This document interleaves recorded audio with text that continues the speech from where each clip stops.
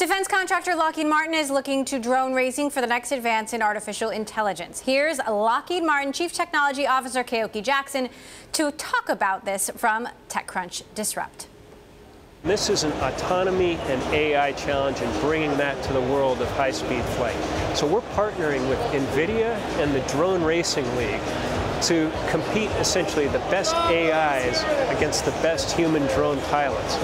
So for anybody that's seen drone racing on TV, we're raising the bar there and we're raising the excitement level. We're challenging people out here at the conference today and around the world to develop the technology that will allow an autonomous drone to meet and beat the very best human pilots in a complicated drone race. So there will be no human intervention here, right? So once it goes, it has to work on its own. It's what we call edge computing and using that edge AI capability to navigate and complete the course as fast as possible. And these are speeds upwards of 80 miles an hour.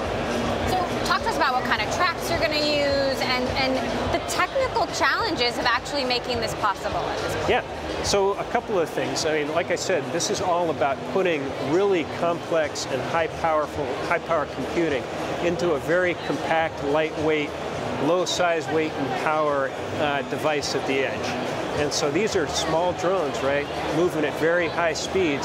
They're going into, if you've seen on TV, these drone racing courses, these are complicated 3D courses where they have to maneuver around obstacles and they have to be able to complete the course in the fastest time possible. Ultimately, we're going to compete these machines and the AIs that the folks out here develop against those very top human drone racing pilots. And what kind of tracks are you using? Is this normal tracks? Yeah, so we're going to use tracks comparable to what the actual pilots are using in Drone Racing League today. Lockheed Martin likes to say it's been in Silicon Valley since before Silicon Valley was Silicon Valley, but some say this might be an odd fit for a defense company. How do you respond to that? Well, again, the challenges that we face, whether it's defense-related challenges or it's putting people back to the moon and out to Mars, these are incredibly complex challenges. They're very, very difficult missions in very difficult environments. They require a whole range of technologies. And so to meet those mission challenges, we need to be bringing in not just the very best talent from around the area here, but we're looking to partner with companies that have new ideas, whether it's in autonomy and AI, sensors, machine learning, quantum information sciences. These are the technologies that are going to bring the next advances to these mission capabilities. So do you think you'll find technology that Lockheed Martin could help develop? Absolutely, and we're looking to work with and to collaborate with small companies through large companies. We're actually out here on the floor today at TechCrunch. We've got representatives from our Lockheed Martin Ventures Fund, this is a $200 million venture fund, who are looking for companies that have commercial and interesting technologies that are going to apply to this whole range of challenges, from undersea to deep space.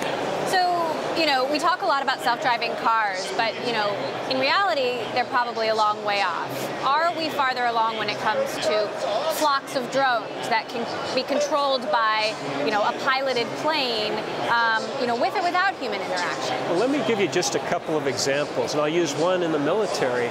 We actually, you'll recall a few years ago, there was a big problem with improvised explosive devices harming troops in Afghanistan. Our engineers said, hey, we think we have technology that can deal with that. And we ended up deploying 2 autonomous cargo helicopters, K-MAX helicopters.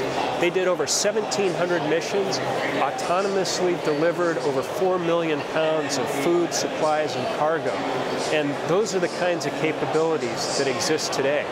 And then on the commercial side, we're actually developing what we call the matrix technology.